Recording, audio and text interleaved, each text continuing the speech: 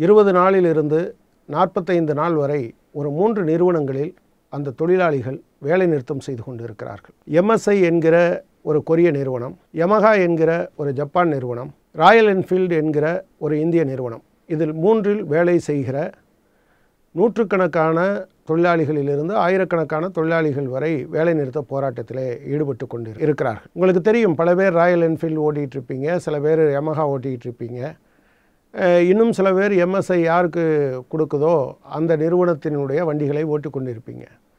ஆனால் இந்த வண்டியினுடைய சொகுசு, கெத்து, அதை ஓட்டுவதில் இருக்கக்கூடிய பெருமை, இதை அனுபவிக்கிற உங்கள் யாருக்காவது இந்த செய்திகள் வந்து சேர்ந்திருக்கிறதா? நம்ம ஓட்டுற சொகுசுக்கு பின்னால் இவர்களிடம் உறிஞ்சப்பட்ட இரத்தமும் வியர்வையும் அவர்களுடைய உழைப்பும் அவர்கள் பாக்கெட்லேருந்து திருடப்பட்ட பணமும் இருக்கிறது என்பது உங்களுக்கு தெரியுமா? அஃப்கோர்ஸ் உங்களுக்கு தெரியாது. எந்த படைப்பு வந்தாலும் எந்த பொருள் வந்தாலும் இதுக்கு பின்னால் என்ன இருக்குன்னு நம்ம பார்க்க போகிறதில்ல.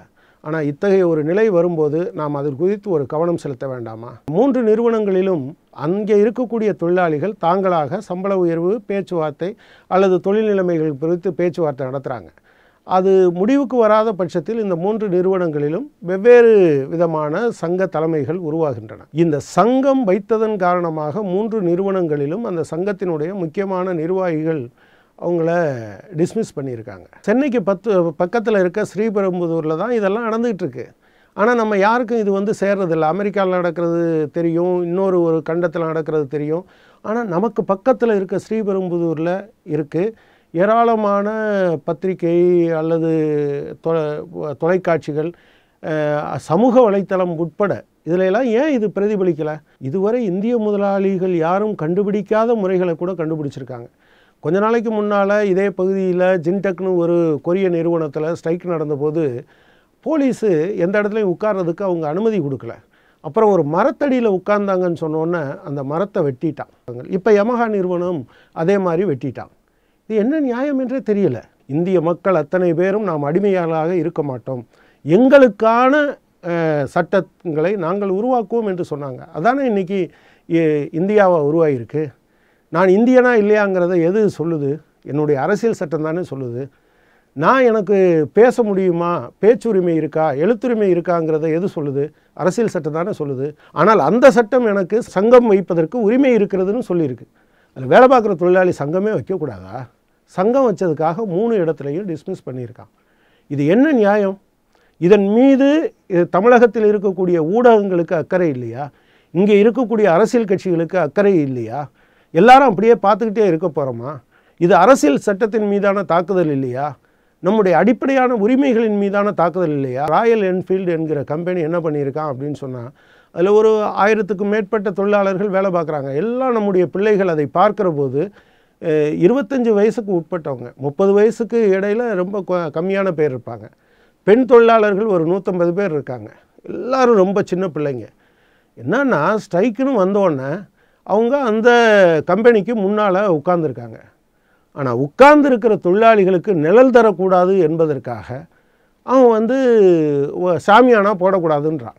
சரி, சாமியானா போடலைன்னு சொல்லி அந்த வெயிலில் இருந்து காப்பாற்றுறதுக்காக கீழே கிடந்த ஃப்ளக்ஸை எடுத்து 2-4 குச்சியை ஒட்டி வச்சா இங்கேருந்து நம்ம போலீஸ் வந்து அதை பிடுங்கி போட்டு போயிருக்கு. இந்த இடம் வந்து சிப்காட்டுக்கு சொந்தமானது, இங்கே நீங்கள் போடக்கூடாதுன்னு சொல்லியிருக்கான். சிப்காட் நிர்வாகம் இங்கே இருக்கிற கம்பெனிகளுக்கு எதிராக போராடுவதற்கு நான் எந்த இடத்துலையும் அனுமதி தரமாட்டேன்னு சொல்கிறான். இது என்ன நியாயம்? அவங்க எங்கே போய் ப்ரொட்டஸ்ட் பண்ணுவாங்க? ரொம்ப அமைதி. இன்றைக்கு வரையும் உங்களுக்கு எனக்கும் அவங்கெல்லாம் சிறு பிள்ளைகள்னு நம்ம நினைப்போம், 30 வயசுக்கு உள்ளவங்க. ஆனால் ஒரு கல் எடுத்து எறிஞ்சிருக்கானா? ஒரு தகராறுக்கு போயிருக்கானா? இன்னொரு விஷயம் தெரியுமா? நீங்கள் அந்த 150 பிள்ளைங்களுக்கும் அந்த டாய்லெட்டு ஃபெசிலிட்டி, அவங்க கழிப்பறை வசதிகளை பயன்படுத்த முடியாது. முதல்ல தண்ணியை கட் பண்ணியிருக்கான், பிறகு அதை பூட்டிட்டான். நீங்கள் யோசிச்சு பாருங்கள். என்னுடைய பிள்ளை அங்கே வேலை பார்க்குறா, அவள் வந்து ஏராளமான ஆண்கள் ஒரு 800-900 பேர் இருக்காங்க. அதோடு இவ இருக்கா. ஒரு ஒதுங்கிறதுக்கு ஒரு இடம் வேண்டாமா? சுட்டெரிக்கும் வெயிலில் அப்படியே தரையில் அமர்ந்து கொண்டிருந்தார்கள். கீழிருந்தும் மேலிருந்தும் இந்த வெப்பம் அவர்கள் உடல் முழுவதும் தகிக்க அங்கே உட்கார்ந்துருந்தாங்க. உண்ணாவிரதம் என்பதையும், இப்படி எதிரி தன்னிடம் பேச்சுவார்த்தை வருவரைக்கும் தன்னைத்தானே வருத்தி கொள்வது என்பதையும் விடுதலை போராட்டத்தில் காந்தி மிகப்பெரிய ஆயுதமாக பயன்படுத்தினார். பிரிட்டிஷ்காரனை அது வழிக்கு வர வச்சது. மிகப்பெரிய இடங்களில் அது நடந்திருக்கு. ஆனால் நம்ம ஊரில் கங்கையை சுத்தம் செய்யணும்னு ஒரு ஆள் உண்ணாவிரதம் இருந்தால் கூட அவன் சாகிற வரை பார்த்துக்கிட்டு இருக்க அரசாங்கம் தானே நம்முடைய அரசாங்கம்.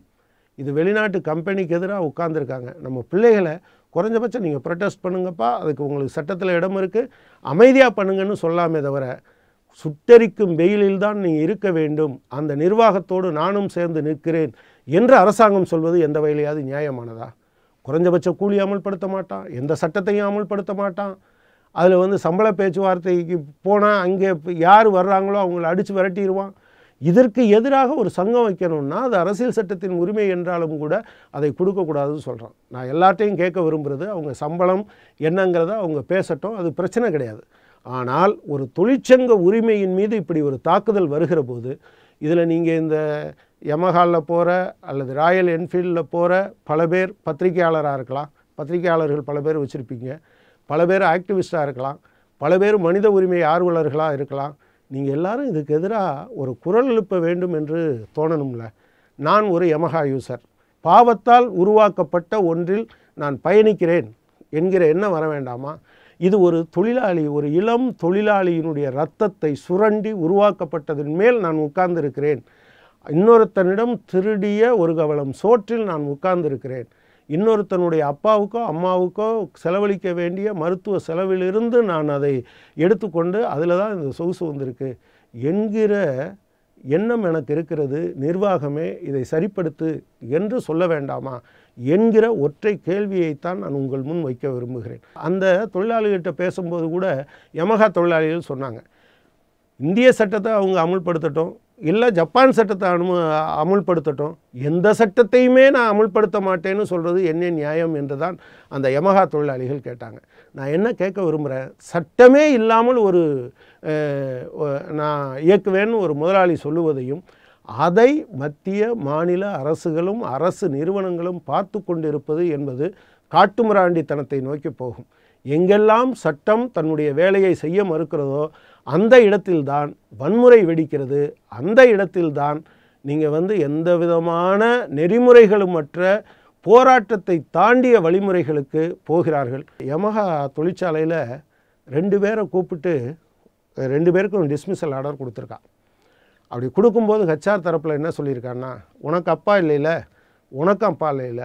அதாவது நீங்கள் கொடுக்குற விவரங்களை வைத்துக்கொண்டு அப்பா இல்லாத குடும்பம், மிகவும் சிரமப்படுகிற குடும்பம், இந்த 2 பேரை அடிக்கிற அடியில் எல்லா கண்ணுலையும் கண்ணீர் வரணும், அதை விட அதிகமாக நெஞ்சில் பயம் வரணும்னு நினைக்கிறான் அவன். இந்த சுதந்திரத்தை முழுமைப்படுத்துவதற்கான போராட்டம் தான் இப்போ அரசியல் கட்சிகள் நடத்துகிற அத்தனை போராட்டங்களுமே, அது எந்த அரசியல் கட்சியாக இருக்கட்டும்.